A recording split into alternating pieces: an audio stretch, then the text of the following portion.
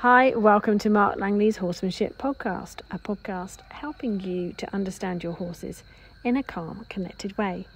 Mark, we're up in the top end of Australia, near Cairns, in a place called Malanda. It's humid, sweaty, very, very hot. The rest of Australia, or the southern end of Australia, is very, very cold right now. So we're up in the tropics. And you're up here to do some clinics and workshops in the top end and then travelling all the way down through to Brisbane. So good to have you up this end of Australia. Yeah, it's great. It's great to come up this way. I have not done clinics up here before, but yeah, it's good. And we've got a few people who have arrived already for their clinic tomorrow. So we're doing 4 days up here. And then I'm going to work my way down through sort of, the sort of middle of, not the middle of Queensland, sorry, the down the coast to southeast Queensland and then back home. Super. So we're going to kick off, Mark, with some questions from the members as always. This week we've got some philosophical questions. So we're going to pick your brains on sort of just how you think about certain things. I like these questions. I think they're super interesting and they always sort of unravel a whole load of layers. The first one I'm going to hit you with is from Carla. And she says that she's noticed in your video library that sometimes you allow horses to circle you while standing still, and sometimes you back them up, ask to wait and be still. What are you looking for when you decide which tactic to use? And she's also just put in another question, which I know you said is really related to it, so we will include it in this as well, because it might make a little bit more sense to people. She said that when you've got a pushy or a hot horse that likes to be in front all the time, do you still use the technique of asking them to lead up in front of you or pass by? And what does it help with? So, Mark, I might just get you to explain that question a little bit more. I think you know what she means. Can you just explain it in the terms of what it is that's happening that leads to that question and then answer the question? Thank you, Mark. So I guess what you mean is when you're leading your horse, do you allow your horse to lead ahead a little bit, or do you have it behind you? I would say it depends when the horse or where the horse is at emotionally, if it's ready to lead ahead or not. That's what, so anyone who's leading their horse, whether it be on the left side or the right side, it's in relation to where that horse is travelling, whether it's behind them on the ground, beside them, in front of them. But just in relation to the first bit that you asked, which is the leading around question, and the reason it's the same thing is because why do sometimes as I stop a horse and back them off, and why do I ask them to lead around? When a horse has a strong pushing forward thought, when I'm leading a horse around me to get it to start to circle, then I'll say that's too much. You're not following a feel, you're just anticipating and marching forward. So if they march forward pushy and they're heavy and they've got a strong forward thought, then I'm going to say no. Follow the feel, and because my hand is asking in a certain way to come forward, and if I feel that horse overstepping, over anticipating and pushing hard, that's when I stop them. But if they follow through nice and soft, then I allow them to walk through. And the other thing is you'll feel the horses walk stiff and push in, they're like straightening and they're stiff as they walk past. Then I'll step them back and say soften up and walk by again until they take soft, loose steps and their body's a lot looser, and they soften and walk around me. It's a very tricky one because people think, it's hard to see, from a distance what I'm trying to do there, but I can feel when a horse is just leaning and a horse is following nice and soft. So in that respect, going on to where a horse leads beside you, in front of you, and that sort of thing, is if the horse has got a strong forward pushing thought and it's pushing off over the horizon, or it's destinating, it's usually anxious and thinking way too far ahead. So what's happening there is the horses are not really connected with the environment. They're not connected with you. It's not got that nice feeling of them being, just aware of things that are going on around them. They're just sort of destinating. So those horses are just pulling off ahead of you, as in they're just marching off.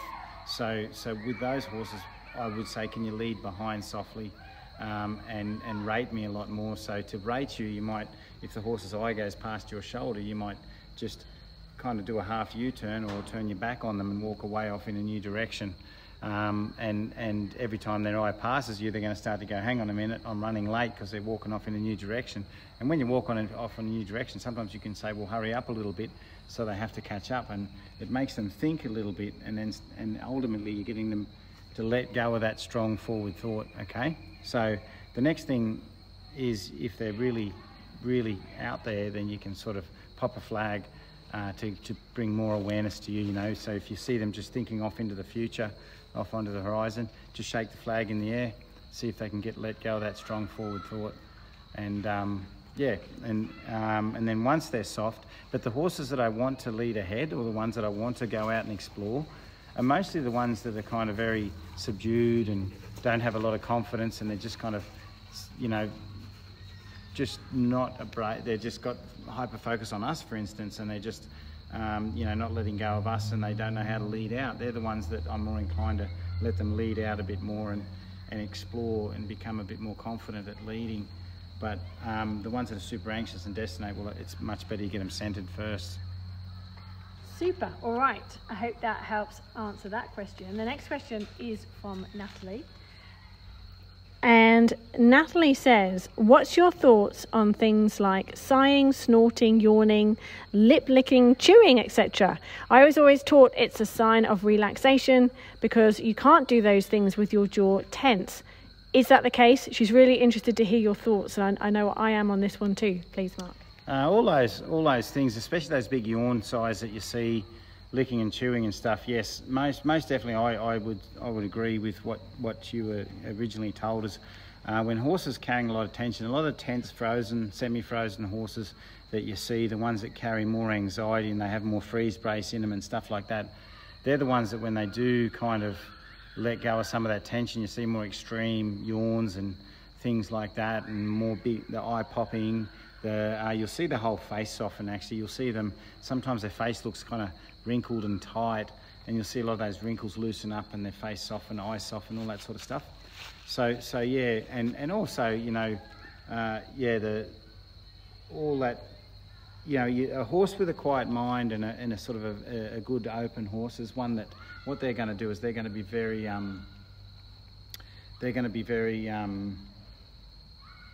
or less, you won't see as much of that sort of stuff. You'll see a lot more sniffing and things like that, and just general interaction. But the ones that go like quite still, and then there's quite a lot of, you know, lip movements and eye movements, and, you know, as I say, the eye popping and the yawns and stuff like that. They're the ones that have let go of some tension for a moment, and they show all those signs. But yeah, it's usually letting go of tension that you see a lot more of that. And then if you're seeing it all the time, then what's happening is your horse is still carrying probably too much tension in certain things, and then it's releasing some of that tension. But just because they've yawned or they've had a stress yawn and they've done things like that, it doesn't mean they're just on their way down to feeling good. They've just maybe just a bit of a release in tension for that moment.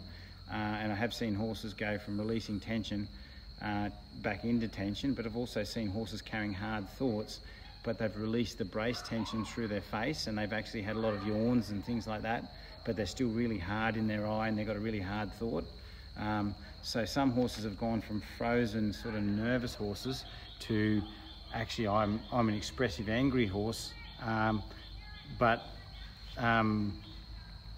so they've had all the yawns and all that sort of stuff, but as I say, they're still carrying emotional hard thoughts, yet they're not as tight, and I think the tension comes from more anxiety, but doesn't mean that they're soft. Okay, so what? Just really quickly, can I butt in and ask what are you meant to do if you see your horse obviously have one of these relaxation signs or coming down signs? Are you meant to change what you're doing so that the horse can get into a better place? Well, yeah, but sometimes you got to work out what has caused the anxiety, and that's the thing is, you know, a lot of people, you know, sometimes come to clinics and they think, I want to relax my horse, and it's like, well, no, you don't want to relax your horse. You want your horse to regulate its anxiety better in an environment that it's, you know, so you've got to find the red flag and what causes the most anxiety, and what is causing the horse to be like that. And then when you figure out why the horse is like that, then you try and unlock that horse. And most times you unlock their thoughts, you get them to be able to think about what they're doing. And that's the first, you know, I'm not talking about what we have to do as people to be better people around our horses. Like sometimes we can just, you know, some people think just being soft and listening to our horse is going to help them. Not necessarily if that horse has had past trauma in its life. So we have to get that horse to let go of whatever thought is troubling it the most and open it up to searching and making some little decisions. And when you see a horse just let go of one thought, you'll see it have eye pops, yawns, things like that. And then it's like what you said is what they do after that is, okay, what do we do after that? So when the horse lets go of a strong fixated thought, which is causing that freeze tension, then we got to say, okay, well, here's an opportunity to maybe follow me over here or sniff out to me. So we will give them something to do that actually continues their little journey of searching, making decisions for themselves. And some of those searchings will be searching towards us for connection. Some of it might be just searching towards another horse, sniffing a bit of manure on the ground. There's simple things like that that just help a horse come back into the land of the living and start to think through situations. It's really important. So interact a bit more. Okay. All right, Mark, the next question is from Julia. She's actually on the clinic here, so woohoo. Hey, Julia. She wants to know what's the best way to introduce horses, so new horses, to each other. Put them in the paddock and let them sort it out, or do you do a slow introduction? It's always hard. You can do slow introductions, but they're going to be more in-hand introductions where you sort of, sometimes if you've got a horse that's like, it's very hard because in whatever you do, you're risking horses. So a slow introduction is sometimes what people do, so they're less likely to risk one of those horses. So if you're introducing a new horse that's never been introduced to horses before, what's going to happen is they don't know how to act very good around other horses, and they're going to go in like maybe a battering ram, or oh, hey everybody, and those horses might chase it off or turn and kick out at it, whatever could happen. So then that horse is liable to get hurt, or you get a very aggressive horse that just gets thrown in. So so sometimes if there's two horses you want to get to know each other, sometimes I'll just have one on a long lead, and if it gets a really strong goes with a really strong thought, is I'll say let go of that thought, and I'll distract that thought. That thought might be going across to that horse and maybe having a bite at it or something like that. I'll say let go of that thought, and then I might offer it freedom to go again. And when I see a horse going in a soft way of thinking, then I'll say I'll allow it to go and sniff that other horse and just start to sort of interact with that other horse. So in those situations, I'm doing it in that sense. If I've got a pony horse I'm riding that I want to introduce it to a horse that I've got a lead off it, so I'm ponying a young horse, so I let those horses communicate, but there's boundaries in that communication, and any over-aggression, any strong sort of pushy behaviour, I encourage them to let go of it, and then when they by giving them each space, and then I allow them to come back, and when they're soft towards each other, then I allow them to interact, and that is interaction with boundaries, and you can do that in hand with two horses. If you're good enough, you can have two horses, one in each hand, or you can have someone else with the other horse or something like that. So that's one way you can sort of start introducing horses to each other with certain boundaries. But if you're going to do it out in a paddock, I kind of say just do it out in a big paddock where there's enough room. It's these small dinky little yards that horses get jammed up in corners with two horses on them and they can't get out, and then they get hurt on a fence or get kicked or something like that. But when they've got space, in most instances, horses just say get away, but if that horse is away from the herd, they're not going to keep hounding it. And usually it sometimes can take weeks to months for some horses to get amongst a herd or interact with other horses. But yeah, so I still at home, if I've got to just put a horse with a herd, I can't go around and hand do it to every horse. So I'm going to put them with a herd and make sure they've got lots of space to be able to get out of the way and go and be on their own. Other situations, there are other ways that you can. I've seen many horses go on float trips together and get out at a new place for a while and get very happy with each other. We sold a horse recently who they brought a little pony up to be friends with her, but she was like, I don't want to know that pony. I've just come out of my herd, and I don't want a bar of you. But after the float journey, they became good friends, because basically she was taken away from a herd, put in a float with a horse she didn't know, and then that became her friend. So sometimes you can do things like that, and then those horses interact very good after a float journey or something. But yeah, if you have to interact with a big herd, a lot of space, and just let nature take its course, but monitor it, you know. If there's one really aggressive, like especially if you've got one of those really culty geldings, but that one may not be the good strong leader of the herd, it's just the one that seems to want to be like the stallion, and it's really overwhelming, we can always take him out for a little while you introduce that one with those other horses, and let them be in there for a little while and see what happens with him out, and then introduce him back in. So he comes back in as the slightly new one after a few days, and that can also help if one of them's like a hunter that's just hunting relentlessly, then if that causes a problem, take him out, put the new one with the herd. And expect some running around, you know. Don't be alarmed when you hear that thunder of feet. Just take a deep breath, watch, and maybe in half an hour they might be all standing around grazing. Who knows?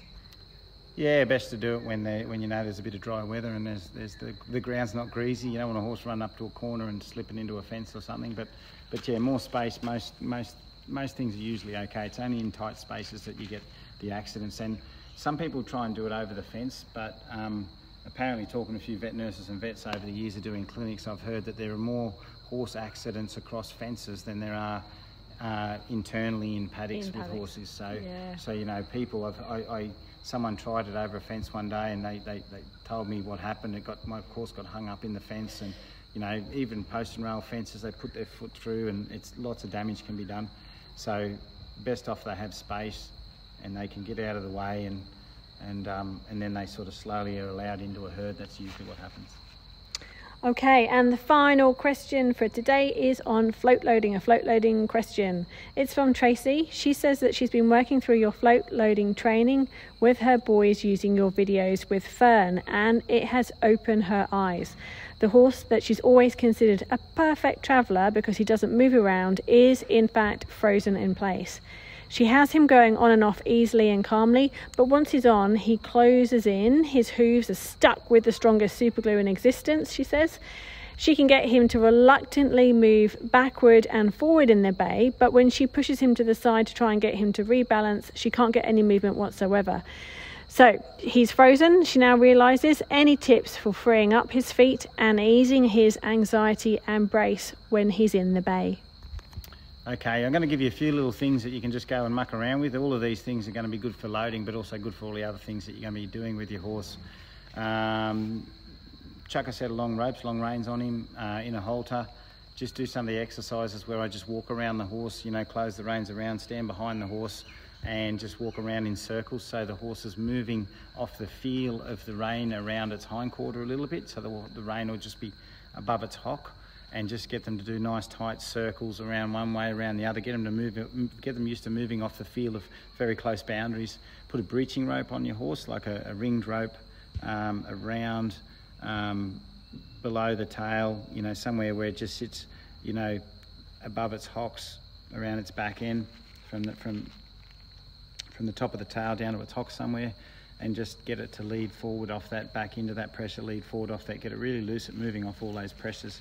First, when you're at the float, find out where the worst part of the freeze starts to set in. You'll probably find the leading gets a little bit duller and duller as you're going in. You'll probably find a certain way in, you'll feel a change in your horse, and you'll feel it if you want to I imagine sometimes, and I try and get people to imagine this, I'm just on a salt pan. So you can imagine a salt pan where it's sort of, it's just the flat ground, and it's the same horizon everywhere.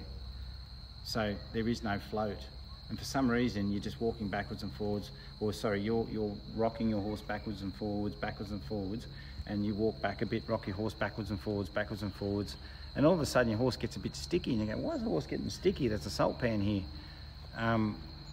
Close your eyes while you're loading, feel it. You'll feel a change in your horse, and it's at that point that you start to feel that first feeling of brace. And that's where you back off that brace and you come forward until that brace there frees up. It has to feel the same 5 metres outside the float. And if there's a point where it gets sticky, dull, the horse is lagging, it's not stepping up soft in the hindquarter, chances are don't go any further. Well, chances are that's where the horse is starting to freeze up a little bit. Don't go any further. Fix the brace at that spot. When that brace is gone, go back and test it, go out and come back in. Oh, good, that's gone there. Until you've led the horse all the way up into the chest bar and it's loose. You might be going backwards and forwards and backwards, sort of think you're doing it okay, but if you're doing it to detail and the horse is leading to that detail, you'll feel that you can feel brace set in as they're going in, and they go from loose to kind of stiff, and I bet he's starting to stiffen at a certain part going in. Imagine that's his first jump. When you feel the first brace, don't take him to the second jump until he's fixed on that first bit of brace. Then get him all the way in. Best thing you can also do is have the float open the first time. Take all the middle bits out, whatever you can, to make it as open as it can be, so you can move him around in there. So you can actually step his forequarter across with the lead rope and get him to sort of really move around in there backwards and forwards, and then pull him across with the forequarter. If you've got him working real nice in the lead where you can pick up the knot and put a twist in it and he just rolls that hip out, then that's going to really help you as well. So as you're loading him, you can do little hindquarter yields when he's near the ramp and on the ramp, where he steps over in his hind and he's got better movement in his hindquarter. And then when he's inside the float and there's more room around him, get him to walk on the floor and do all those sideways yields before you have him walking up beside the centre divider. And then once he's walking real soft in there, then put the centre divider in, get him leading in and out with the centre divider and see how you go. And from there, you know, it's just a matter of working on it a lot. And outside, you can start to push him across with your hands, on one hand on your hip and his ribs, and move him over, get him really soft at that outside, so he's aware that so he's soft at that outside, so you can also use that when you're inside the float. And just keep working on it, because it's going to take him a little while to get better with that. Okay, and all those videos that he was referring to, Tracy, so there's a whole long reining section on the online membership. There's a whole float loading section on the online membership. So that will cover your preparation for loading, and it will cover how to check that they will travel safely. There's more videos outside of the Fern series. So once you go in that float loading, trailer loading section, you'll see a whole load of different work. I know that Mark's been working on different horses as well, and does a whole load of stuff inside the float as well as outside, so that it'll all be there for you. So if anyone else is listening and they kind of want to look into this, because float loading, trailer loading is a big deal when horses don't like it, and we really need to help them with it. And so Mark's videos have been really good on this one. So it's all online. Just Google Mark Langley horsemanship and his membership will come up. So thanks very much for listening, all of you out there, and thanks to all the members who have put in all the questions, and have a great week. Thanks everybody. Thank you.